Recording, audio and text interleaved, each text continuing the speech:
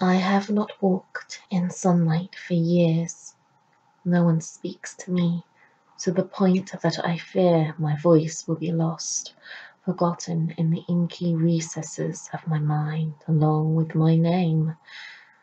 The rats are my friends, or at least they do not cower from me.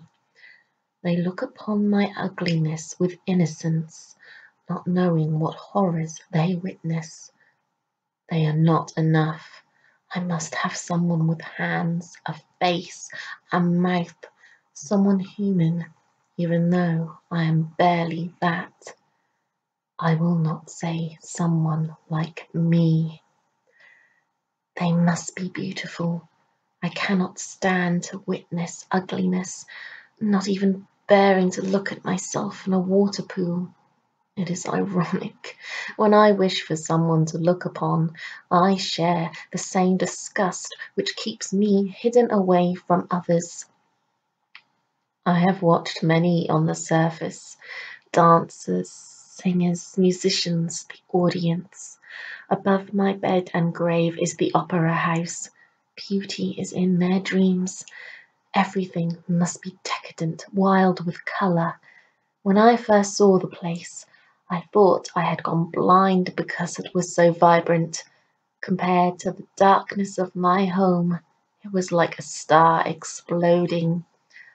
I once considered stealing away one of the singers, but there would have been an uproar. They would have hunted me down. So I must crouch in the shadows like a rat and watch and yearn. I creep into the boxes to watch opera, comedies and tragedies, romance and despair. When I was younger, still raw and twisted from Persia, emotions a furious squall, I had laughed and wept with the rest of the audience. Quietly, of course, as an echo to their noise. Now, though, when I watch Romeo trip over the step as he always does, and hear Juliet screech her love song, I cannot even bring myself to grimace. No longer do I clap or swear or bring out my letters to pen a scathing review. The music cannot reach me. For a while, I blamed this on the managers. They were boors only willing to house popular shows to bring the mindless in, never willing to try something original or daring, for fear the paying public would flounce out in disgust. So, in rebellion, I attempted to write a short piece they would have to consider, an attempt which never reached their desk. It was abysmal. The pages now rest in the lake, turned to nothing by the siren. It was light and hopeful, insipid, without soul or hunger. When I tried again, I could not even get past the first note. The fault lies with me. My music has left me. I have been underground for too long. My memories of Persia and the East, of the exotic and mystical, have crumbled into ash. Stagnation, such an awful word.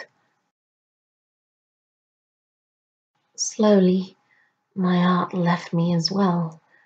I painted dancers, singers, and patrons, anyone I spied through one of my mirrors. The features began to fade and smudge as easily as a thumb against graphite. Every single one of my sketches was of the opera, its architecture, and how well I know that, and my home. The last sketch had been my coffin, empty and waiting. Am I like a page in a book, yellow and curling, so old that a single touch will turn it to nothing? Does my body know I am dying and is trying to tell me? No, I will not accept this. I will not crawl into death. I need to be out on the streets, listening to the beggars beg, women laugh, men argue. I need to feel alive again. But to do that, words must pass my lips. I dare not go out for fear of discovery. Disgusting. Am I that much of a coward, fearful of men? I would have willingly drawn their gaze, their fury, and fists to strike them down. That had been before. I was cruel, and thought I had been invincible, willing to scar a man to let him know what such a face is like to wear. A city is more of a threat than a desert. There would be nowhere to hide if I was discovered. They would hunt me down like a bored child swatting moths. In Persia, my strangeness was a source of question and amusement rather than hostility. The Shah was a tiresome man, only lusting for the brutality and death, blind to the beauty of it, while the Empress was a pitiful cat whose only pleasure was in ripping the wings from birds. Daroga was the calm to balance my storm, and Salome, she made me forget my mask. Dead now, both of them, lost to the Shah's sword and the Empress's traps, traps that I made. All I wish is to hear someone speak my name.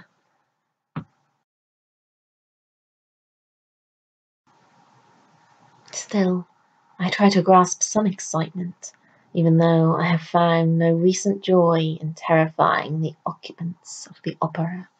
One fright, one screech of terror, and it might jolt me back into my usual humour.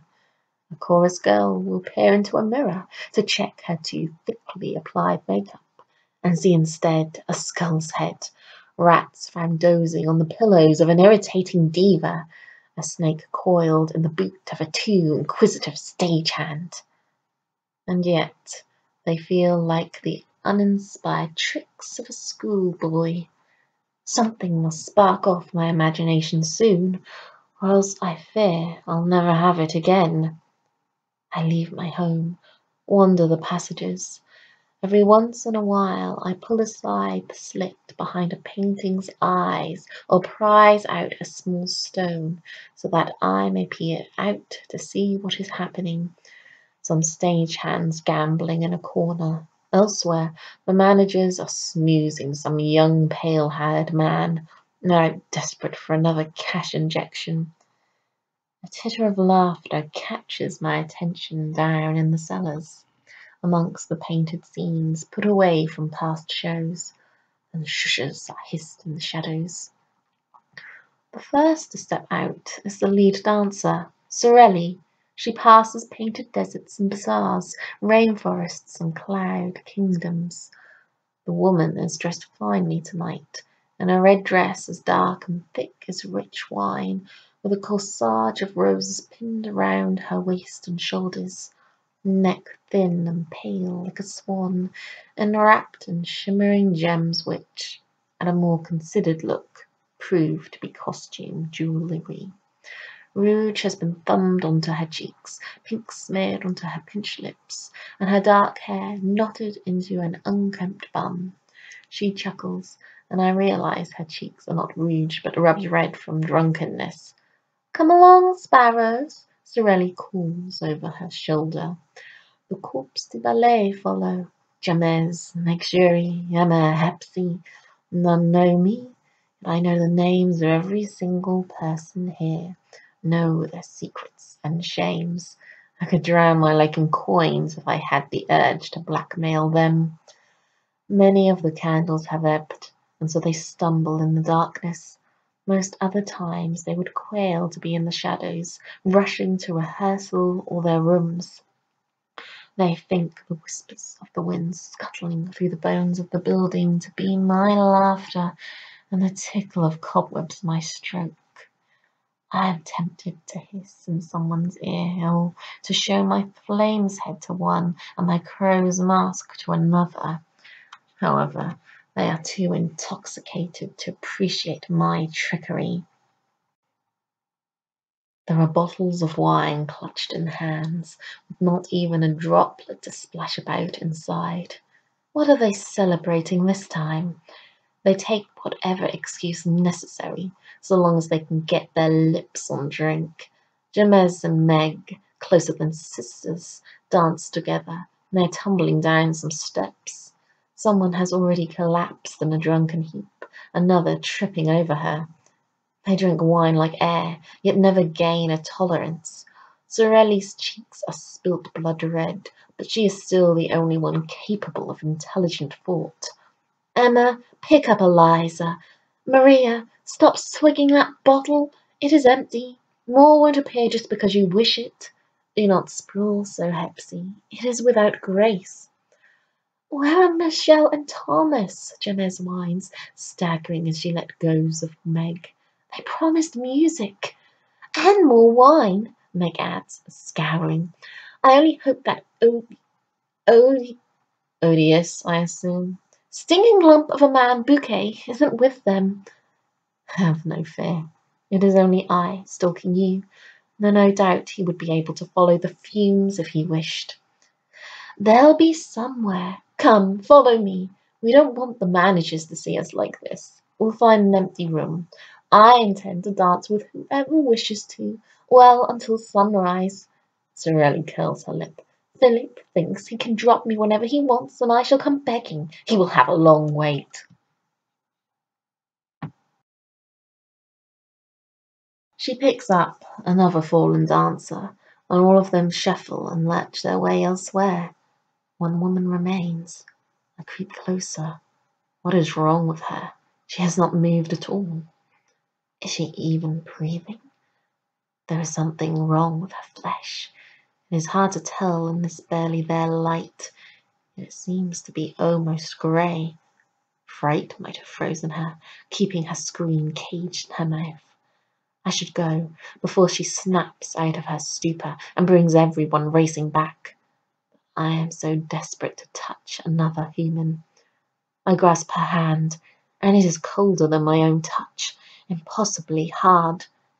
She is a statue, used in some past production, although I cannot recall which one, and abandoned down here. What a shame. She must be an imitation of a Grecian masterpiece, wearing a stone toga and clutching an amphora to her breast.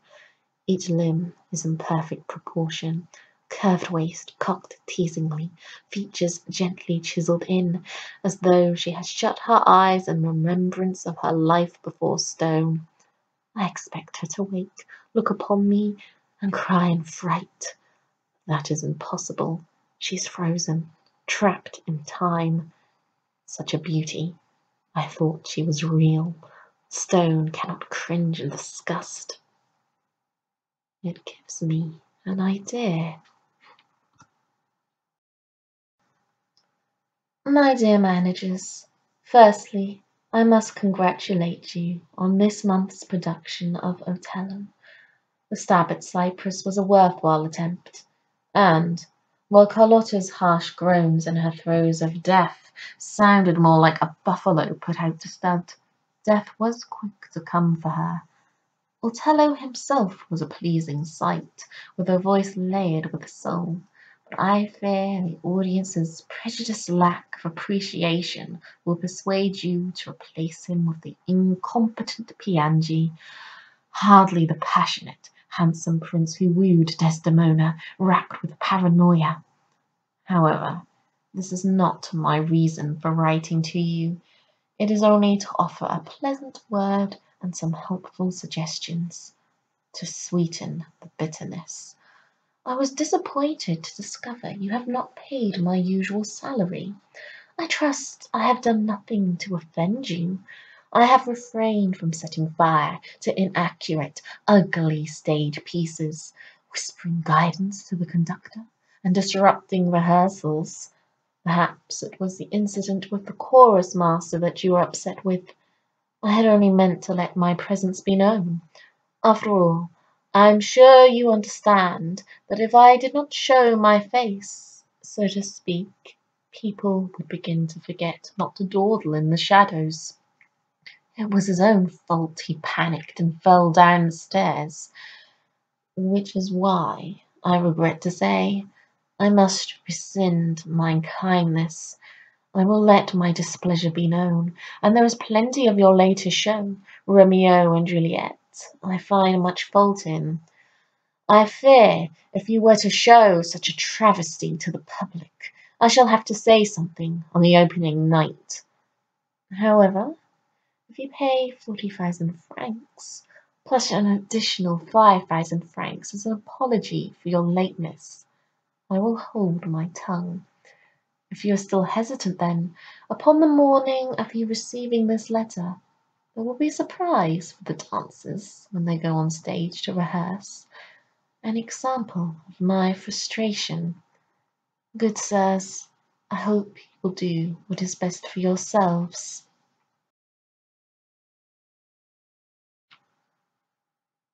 By evening, I am sneaking out of the opera, my pockets heavy, and the manager's safe for another month. I wear another man's face, one sculptured and kneaded to resemble human flesh.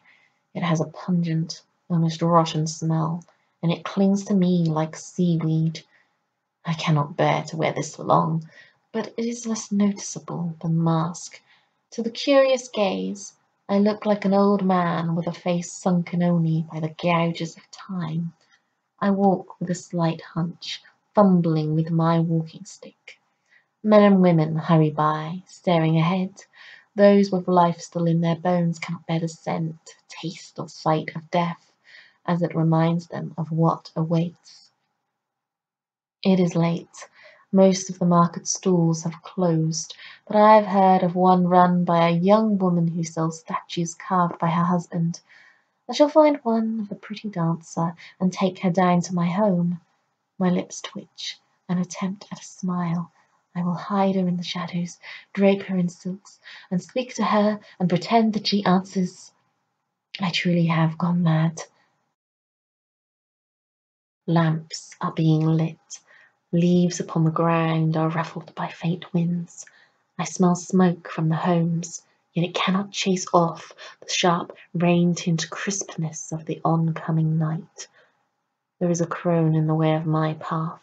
Her head is uncovered, and great swathes of bone-white hair gently curl around, though it looks like another gust could scalp her. To every passer-by she thrusts out her basket, hollering, "Charms for the broken-hearted, charms for the wronged, charms for the poor and sick." Most wave their hand at her, as though flapping away a blue bottle. Her back is bent, the weight of life straining against her spine. Her cheeks are lumpen and thick, mottled with spots and warts. Her arms are brittle thin, like a rotten tree bending from the wind. "Charms for the voiceless," she continues, more quietly, head twisting slowly. "Charms for those who have ne'er forgot their names." She stares at me, her thin, curving lips smiling unevenly. I lower my top hat and straighten myself more so that she sees how long my shadow falls upon her.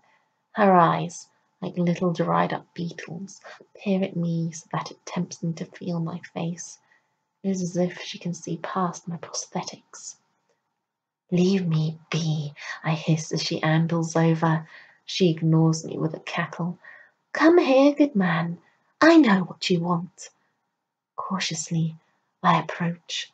"Get this over with and be rid." She stares at me more keenly, frowning faintly. "I won't pry into what you're hiding," she says, crossing herself. "If you want me." I can't tell her accent. I thought her a gypsy at first, but now I am wondering if even that is true. "I doubt you have what I'm searching for," I tell her. "Leave me." "Not a woman, then?" I grit my teeth. "Certainly not you." "A woman not made of flesh, but desperate for warm human touch." I pause at what she says, as she laughs. "I have you now. Look in here." She flips up the blanket, tilting the basket. It is full to the brim with clay. How does she manage to carry it? "I thought you had charms in there." "I carry whatever is needed." "It is not enough," I say. "I have much more. This clay came from a beach in Sweden, where a young woman drowned in a wreck with her violinist father. None dare walk the beaches, for they swear they hear the man playing and her singing on the winds. Make your woman, and she will sing as lovely as a bird. But," she holds up a swollen finger, "you must never tell her the tale of the singer, or allow her to remember, else she shall shatter." My lip curls at such a foolish tale, and yet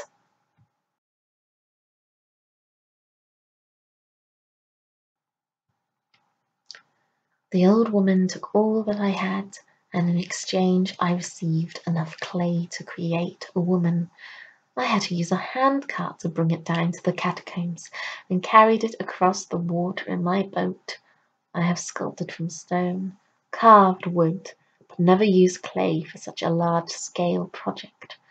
I plunge my hand into the icy lake surrounding me. My bones ache all throughout, the flesh beneath my nails turning purple as I run my fingers over one of the balls of clay. The impression of my touch is slight. It is only the beginning. Always, when painting or composing, I am gentle and minuscule in that first stroke of colour or droplet of ink. My mind is stirring. A million ideas flash before my eyes. It is a wild animal I have to grasp and tame, or else a dozen things shall begin and then be abandoned.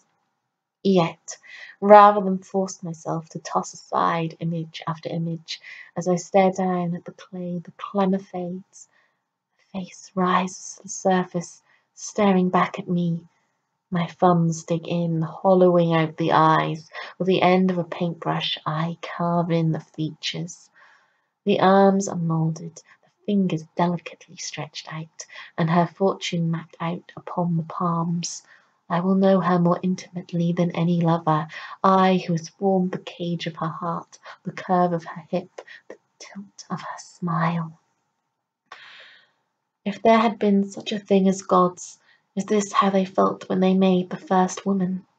However, though I pretend that there may be a quivering heart hidden beneath the breast, or lips that can smile, I know she will never move, no matter the chrome's promise. At least there will be something truly beautiful amongst the gloom, and if the candlelight flickers and the shadows dance, I might trick myself into thinking she listens to me as I sing. My only way of telling the passing of time is when the wax from the candles have melted into pools, and the flame splutters and drowns within, the wick curling into uselessness.